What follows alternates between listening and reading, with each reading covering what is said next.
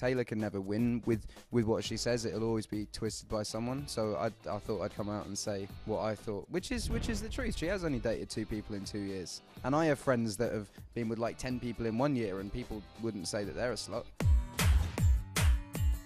I guess it's cool to roll in the Taylor Swift inner circle. The venues are big.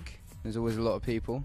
On this tour, they've all reacted really well. You kind of get your energy off the crowd. If the crowd's really kind of subdued, then you're going to be subdued, I guess. The first 2 rows, they're the ones that are the expensive tickets, and sometimes you get the odd person in there who's just got a lot of money who just stands there and looks a bit subdued. But, you know, they paid their money, and if they're having fun, they're having fun, I guess. But it's the ones at the back that go nuts. Oh, the daughters are having a good time, yeah. I don't know if dads are meant to have good times at big shows. I took my dad to see Green Day. I don't know if he liked them. Well, they said the Queen at one point, and he was a bit like, what? I actually made the fatal mistake of sitting down with my label heads, and I played him the second album, and then I played him the third album, and he was like, oh, well, I like this song, so now we have too many for the second album. So I'm going to record them all, but now I'm in a confused state of which one to put them on.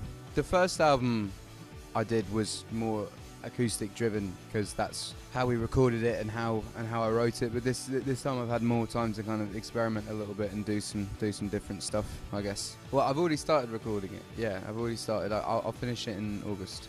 I wanted it to come out this year, but it has to come out next year.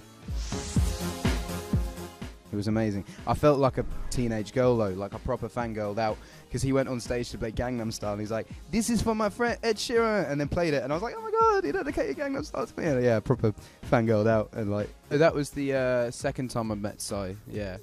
But the first time I met him was at one of those jingle ball things, and like, he was being harassed. And I was like, I really want a picture with him, because I was just about to go home for Christmas and I wanted to show my friends that I'd met Sai, and I was like, I really want a picture with him, but I don't want to wait to be introduced, so I literally just snuck in, did a selfie, and then walked away.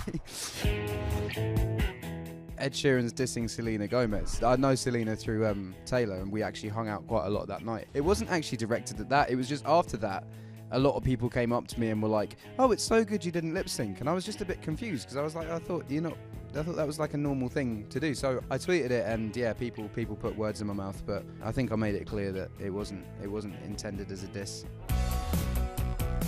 I think you can't be a successful artist and not have haters. Mumford & Sons get quite a lot of stick in England, and I think they're one of the best bands out at the moment.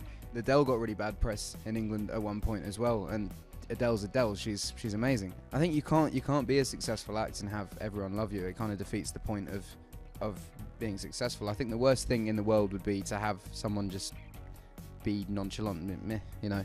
I think you either love someone devoted or you hate someone, and I think being associated with the ones that are like that isn't necessarily a bad thing. All of the people that I've ended up working with or being associated with have been incredibly successful. I don't think that's something that people should put down, and incredibly successful at a young age as well, which is something that should be celebrated. Having someone like Harry, who became a millionaire before he turned 21, off music and off work, you know, not off Who Wants to Be a Millionaire or selling drugs or whatever. He's done well, and I think people should respect that.